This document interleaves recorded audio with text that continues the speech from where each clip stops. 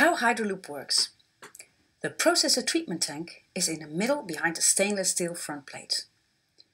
A patented combination of 6 treatment technologies is what we use to clean the water. Now, water enters the Hydraloop system from the top via a 40mm connection. The first treatment we use is sedimentation, so sediment is collected at the bottom of the processor tank and wasted automatically to the sewer. Flotation.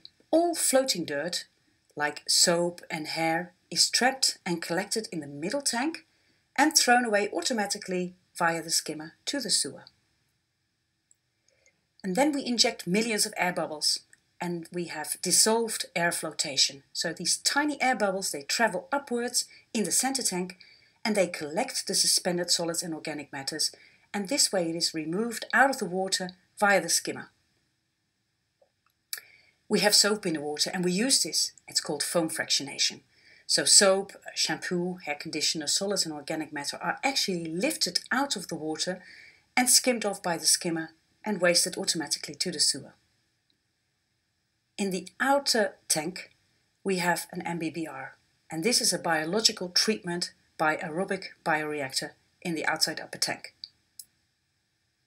And then the final step is the UV disinfection. And we take the water from the upper tank, it is transferred to the lower tank, passing a UV light. Now in the lower tank, the stored water will pass the UV light every 4 hours again and is re-disinfected. Below the processor tank, behind the stainless steel front plate, is the distribution center. A powerful, low noise water pump distributes via standard half-inch connections the reused water to the toilets, the washing machine, and valve controlled to the garden or the swimming pool. Hydraloop uses no filters or membranes, so the system cannot clog. The system is self-cleaning by timed rinsing and removes waste, sediment and sludge to the sewer all automatically. The overflow and the waste output leave the system via a 40mm outflow. And the mains water backup, which can also be a rainwater, but it is a backup system, is connected via an air gap according to EN 13077 and is certified by Kiva.